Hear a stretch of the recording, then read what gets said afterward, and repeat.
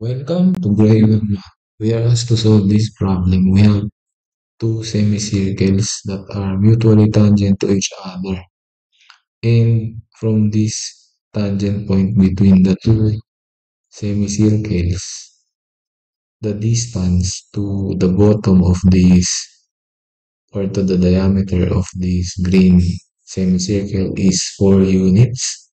And from that vertical distance to the uh, rightmost part of this semicircle, we have a distance of 2 units, and above is a blue semicircle. And we are required to find the area of the blue semicircle. Okay, so first thing that we need to do is I want you to see the bigger picture. So the bigger picture is we can actually draw a line from the center of the bigger semicircle to the tangent point and towards the center of this green semicircle.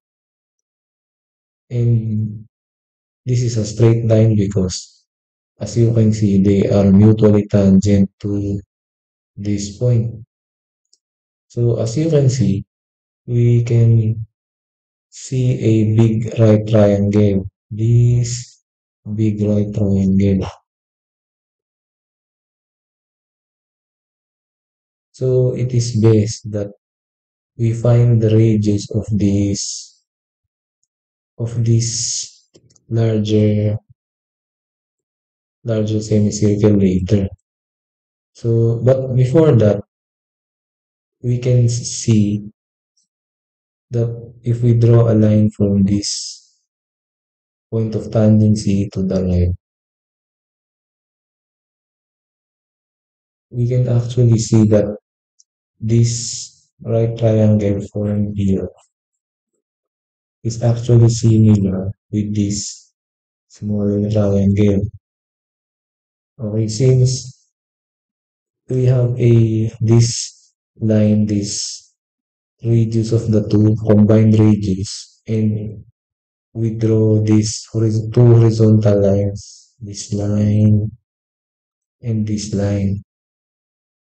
So we have a common angle. This angle, since they have the same inclination with this line.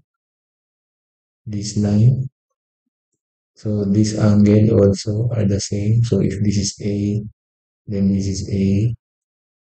Then these two triangles are actually similar.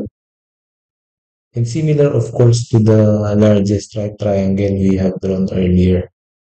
Okay, so first is we attack this problem by getting dimensions of this green semicircle, the radius of this green semicircle, and then if we get the radius of this green semicircle, then we can actually get this radius of this blue semicircle later by using the similarity of these two triangles, this triangle and this three triangle. That's why I have divided this and drawn a horizontal line from this point of tangency towards the right.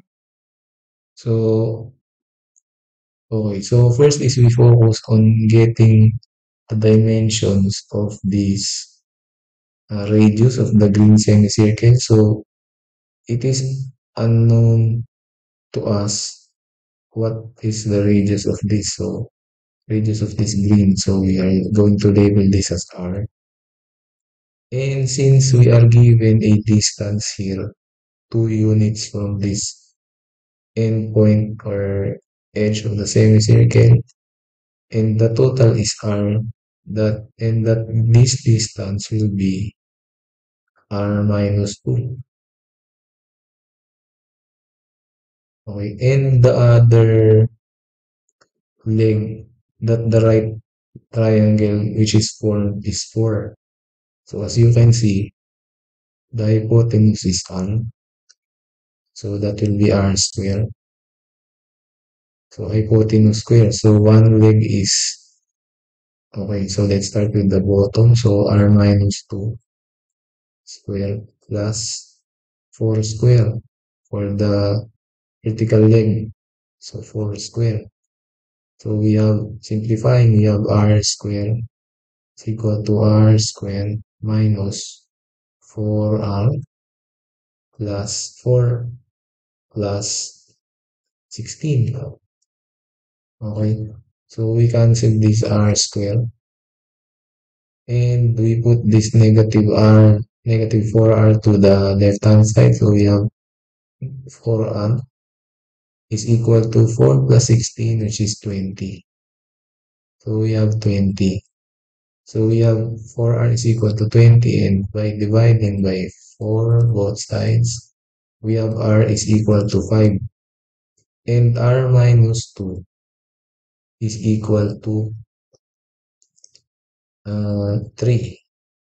But we are actually only after this 5 unit radius. Okay, so earlier we said that this triangle is similar, this triangle is similar to this because they are derived from this big largest right triangle because this of this angle. So they are similar angle. And they are of course similar because of this.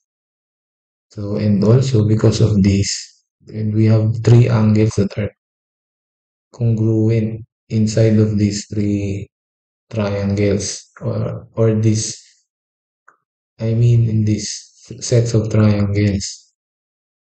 These are congruent, and this is 90, and this, okay, so I want you to focus on this length.